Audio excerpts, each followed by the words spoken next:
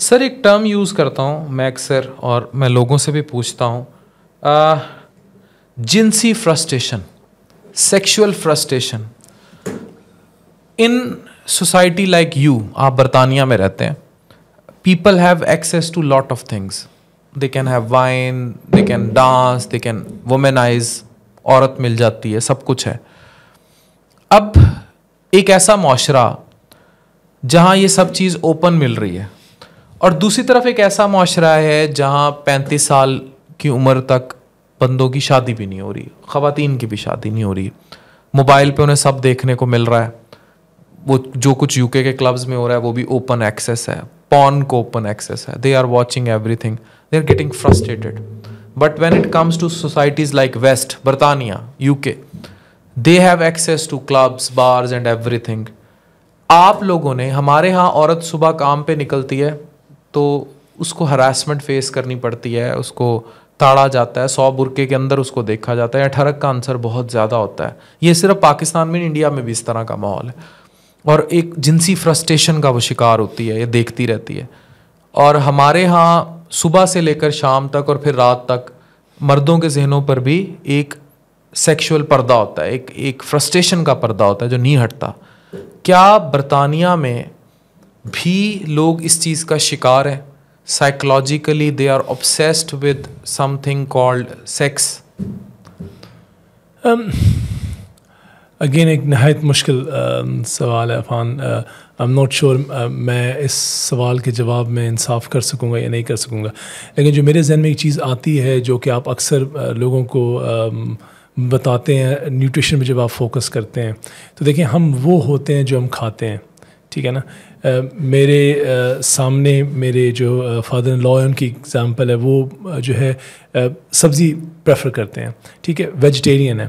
ان کی جو پرسنالٹی مجھے نظر آتی ہے, جو when I compare people who are purely vegetarian, people who are not, I C a lot of بہت ڈفرینٹ پرسنالٹیز ہو جاتی ہیں لوگوں کی. میری نظر میں honestly I think it's a very difficult question. As a sad, میں نے آپ سے کہا ٹیسٹوسٹیرون انکیفالوپیتھی جو ہے وہ ایک بیماری ہے. Unfortunately many people suffer from it. لیکن the best we can do is to kind of, جو ہے نا کہ ایک جیسے آپ کی ایک self analysis, best to do it regularly. Especially دنیا میں کسی کے ساتھ انجسٹس نہ کریں. جو آپ کے آس پاس لوگ موجود ہیں, آپ کے بیوی بچے, آپ کے بہن بھائی, آپ ان کے ساتھ انجسٹس نہ کریں. Injustice, I think every body knows what I mean by injustice. Main you have to loyal رہیں. Absolutely, there is no way you can. وفادار ہیں. Absolutely, I think loyalty is key. If you're not, then I think you're never going to be happy inside. You have to be able to face your children growing up. ان کی آپ آنکھوں میں آنکھیں ڈال کے بات کر سکیں کانفیڈنس کے ساتھ کہ آپ نے the way you've lived your life is in a way that at least you've tried to refrain from anything which is dodgy, essentially. So again, I'm sorry, I don't think I can do a justice to your question. It is a difficult topic. I guess the problem is everywhere. I don't think it's a problem. You see both societies. میں آسان کر دیتا ہوں. کون سا معاشرہ زیادہ ہوس زدہ ہے؟ یار میرا ایکسپوجر اس معاشرے کا کم ہے, تو I cannot really compare to this is an issue which I believe exists everywhere. And are we any better in West? اچھا چلیں, کیا گورے مرد بھی ٹھرکی ہوتے ہیں؟ they span, they fall on character, اور یہاں ان کا ایک ایٹیٹیوڈ اٹائر اور ہوتا ہے, تو یا یہ ہمارا ہی تحفہ ہے؟ نہیں, اچھا ان کی جو اچھی بات یہ ہوتی ہے کہ دیر آر کلیئر لائنز. جب آپ فار ایگزامپل آپ پروفیشنل انوائرمنٹ میں ہیں, آپ کام پر ہیں, تو you are actually you behave as a professional. When you are out side the professional environment, ہمارے ساتھ پرابلم یہ ہوتی ہے گورے کی جو مجھے سمجھ میں ہے یا جو میری انڈرسٹینڈنگ ہے وہ یہ کہ وہ ان کے پاس ایک ٹائم ہوتا ہے Friday Saturday evening when they go and وہ اپنے آپ کو ڈس انہبٹ کر لیتے ہیں. فار ایگزامپل انٹاکسیکیٹ کر لیا, drinks, alcohol, then they disinhibit themselves, and then they go out and do whatever they want to do it. But when they come back to work, when they come back to their senses, then they behave. Then unka jo frontal lobe hai wo apna animal nikal lete hain. Absolutely. So jo unka frontal lobe ka switch hai, they switch it off. Okay, when they're out and about on Friday, Saturday nights, but when they come back, تو وہ they switch it back. ہمارے ساتھ مسئلہ یہ کہ ہم جو ہے نا we keep on mixing business with pleasure. ہم اگر کام پر بھی ہیں تو چونکہ ہم نے اس کو exhaust نہیں ہوتا ہمارے پاس, تو we actually mixing the business with pleasure उस स्टेज पे, जबकि आप जब बाहर होते हैं और उस वक्त भी आप वो कर रहे होते हैं, तो it's very difficult to segregate those two things. It is important to segregate those things, because जब आप एक प्रोफेशनल एनवायरनमेंट में हैं then you have to conduct your self as a professional. When you are outside that environment then obviously that's not your professional zone. जबकि यहाँ क्योंकि 24 घंटे sir पे यही सवार है और वेंटिलेशन नहीं है, सेक्शुअल जिनसी फ्रस्ट्रेशन नहीं है, तो people 24/7 gate engaged in this mind set, और वो फिर उस माइंड सेट से निकल नहीं पाते. और यही वजह है कि हरासमेंट और रेप और ये चीज़ें हमारे माशरों में शायद ज़्यादा हैं. यार आप जो आपने पहले सवाल किया था ना रूट्स वाला, अगर एक इंसान अपनी रूट से कनेक्टेड है ना, if you stay connected with our root, and our root is basically our religion, and if we are connected to it then I guess nobody will go astray, because आपका जो हमारी strength है, जो हमारी core strength है, again देखिए जब आपके पास कोई आता है तो उसको आप कहते हैं ना we give them exercise to build your core.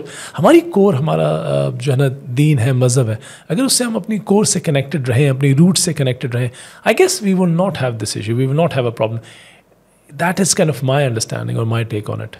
Sir, sex education किस एज में बरतानिया में शुरू की जाती है बच्चों को, जिसमें पढ़ाना मीन्स इट इंक्लूड्स एवरीथिंग, मतलब पर्सनल हाइजीन, अपने जिस्म को कैसे साफ रखना है, good touch bad touch, even बच्चों को, मेल बच्चों को शायद ज़्यादा बता देना चाहिए. वो चीज़ कैसे टैकल होती है? मतलब आज तक मुझे इस बात की समझ नहीं आई कि हाउ यू बीइंग पेरेंट्स इन बरतानिया UK, हमारे यहाँ मैं फिर कहता हूँ कि ये वालदैन का काम है कि बच्चों को बता दें इससे पहले कि वो बाहर से कहीं से पढ़ लें. आपका बेटा अगर किसी गे से सेक्स एजुकेशन हासिल कर रहा है तो इट मीन्स आप एक नाकाम पेरेंट साबित हुए. आपको 10-12 साल की उम्र में अपने बच्चे को, बेटे या बेटी को खुद good touch bad touch, personal hygiene ये सब बता देना चाहिए था. आप लोग बीइंग ब्रिटिश पेरेंट्स या ओवरऑल ब्रिटेन में गोरे अपने बच्चों को कब, कहाँ, कैसे जिनसी तालीम देते हैं और किस तरह वो इस माशरे का हिस्सा है? हाँ, उसके लिए जो आई थिंक सबसे अहम किरदार है ना, वो मेरा ख्याल है एक माँ का होता है. और आई थिंक इसलिए सबसे अहम चीज़ ये होती है कि जब आप ऑब्वियसली जब आप अपना लाइफ पार्टनर अगर आप चूज़ करें तो इंश्योर करें कि you go after someone who has a basic understanding and a moral that they would stick to for the rest of their life. I know it's difficult, like, and at least the best you can do is just do it. Secondly, I think I mean, as far as I see it, I'm quite fortunate to have a life partner who is very clear on certain principles, and she spends a lot of time in educating children and trying to make them aware of what are the limits and what are not. So जो एक दायरा है, जो एक boundary है, I think she ensures that they understand that boundary, who they are, what their religion and cultural background is, and what is permissible and what is not permissible. So I think having a strong background and having a strong home education, which starts from home, is very important. Do you still think even living in UK, the sex education may or may not be part of textbooks? It should start from home, और वहाँ भी parents ही पढ़ाएंगे. It has to. देखिए अगर घर से जो माँ की गोद है ना, वो आपका क्या निसाब का हिस्सा है? बच्चों को पढ़ाया जाता है स्कूल्स में? It is part of the curriculum. There are certainly given an education. और उसको लेकिन अगेन देखिए एक एजुकेशन जो हो सकता है हम उसकी तमाम वैल्यूज से एग्री ना करते हो, तो हमारी जो एक जॉब एज ए एशियन बन जाती है, it becomes even more difficult, because जो एक उनको नॉलेज दिया जा रहा होता है, जो इन्फॉर्मेशन उनसे शेयर की जा रही होती है, हम उससे शायद उस तरह एग्री ना करते हों जिस तरह कि उनको एक इन्फॉर्मेशन दी जा रही है. तो देयरफॉर जो उसको फ़िल्टर करना है, अगर उनको एक घर से एक बुनियाद मिलेगी तो then they will be in a better position to filter the information that they've been provided, because they come home and discuss with the mom that obviously this is what they've been told. Now again, agar unko if they are primed already by mom and dad, I'm not saying ke walid jo hai wo apne aap ko isse exempt samjhe, but if they are primed, then at least I suspect کہ وہ they'll be in a better position کہ وہ اس کو filter کر سکیں جو ان کو ایک انفارمیشن دی جا رہی ہے. اب یاد رکھیں ہمارے لیے ایک مشکل ہو جاتا ہے بیکاز ایز این ایشین اور مسلم جب آپ کا بچہ وہاں اسکول میں جا رہا ہے جو کہ ہی از منگلنگ اور بچی mingling with all other religion, all other cultures, so they may be given an education which is pertinent to their culture, but it may not apply to ours. It may not be acceptable with our culture and our religion norms. So it becomes even more challenging. So I think in some ways this is best to be in a society where at least you can give them the information تاکہ ایک بچہ اگر اس کو باہر وہی information ملتی ہے تو اس کے ذہن میں ایک ڈائکاٹمی پیدا نہیں ہوتی. ہمارے بچوں کی اوبیسلی جو پرابلم یہ ہوتی ہے کہ انہیں وہاں سے کچھ اور انفارمیشن مل رہی ہوتی ہے, گھر سے کچھ اور انفارمیشن مل رہی ہوتی ہے. سو they find some time conflicting کہ یہ information mom and did they رہے ہیں, یہ انفارمیشن اسکول دے رہا ہے. Y M I getting this conflicting information? So some time they become more confused. So it's not easy. جو کلچر ہے parents کی پرائم رسپانسبلٹی ہے کہ وہ اپنے بچوں کو in some ways it is because دیکھیں جو آپ کا جو بنیادی جو آپ کی درس کا ہے وہ آپ کی ماں کی گود ہے, وہ کوک ہے, تو آپ کا جو ہوم ہے. I also know some friends who are actually doing جو ان کی exclusive education ہے بچوں کی وہ گھر سے ہو رہی ہے, اور I think parents are doing a lot to ensure کہ جو بچوں کو وہ انفارمیشن مل رہی ہے جو کہ which will help them or which will equip them in their future.